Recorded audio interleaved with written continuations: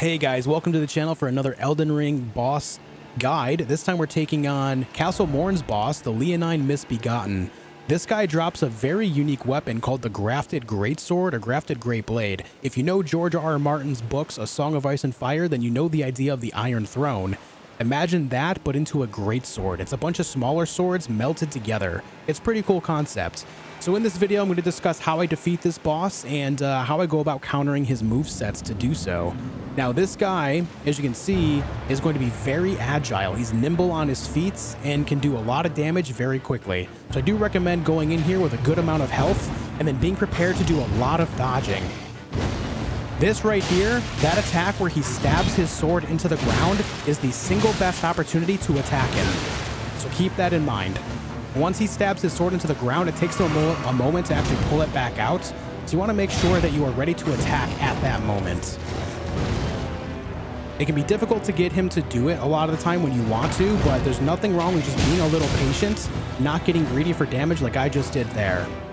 You can sneak in a lot of attacks after a lot of his own attacks here and there as well, but I find it best to just kind of take it easy, be patient. You just kind of have to accept that if you are a new player specifically, that you're going to struggle with this fight specifically. This fight I have found to be one of the harder fights when I was new to Elden Ring. So as you can see, I'm just kind of capitalizing on his weakest moments right there where he stabs the sword into the ground because I can land very quick two attacks there. Here it is again. We can land 2 attacks and then back off. Most of this fight is just about learning the dodge timing, and I failed that one too. As you can see, it's very easy to just kind of roll his attacks early because a lot of them are so very delayed. Can hit him there. We dodge. But you see, because of the size of the sword and his mobility, the actual swing speed can be surprising in 2 different directions. Sometimes he delays them so they're very slow. Other times he doesn't delay them at all, so they're very fast. It's a bit of a learning process. It can be a lot. All right, here's the attack. This is the one we capitalize on. We attack twice, we back off.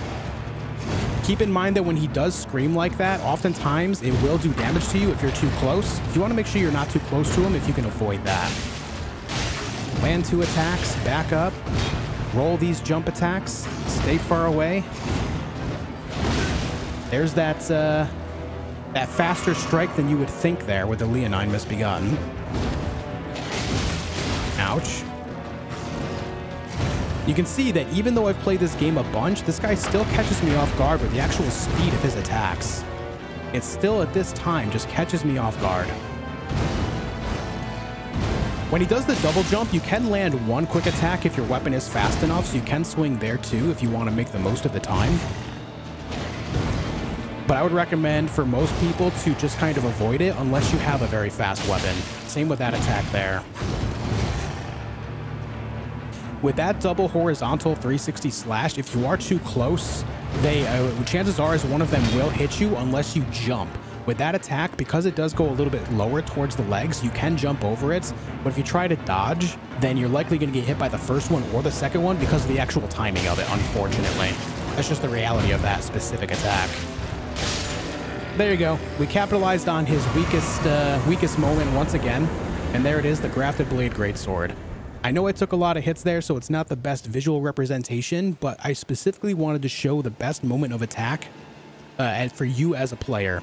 Now, if you are a mage going into this fight, you can basically just want to maintain your distance and just keep spamming your spells. Make sure you're not spamming your spells while he's charging at you, though. He is very aggressive, and he will non-stop go at you if you are, like, throwing spells at him and arrows and stuff. But you can still find a window of opportunity to cast, a quick glintstone blade or pebble, stuff like that. So it is still possible even with magic. You just have to make sure you're really pacing yourself so you're not being punished for casting the spell overall.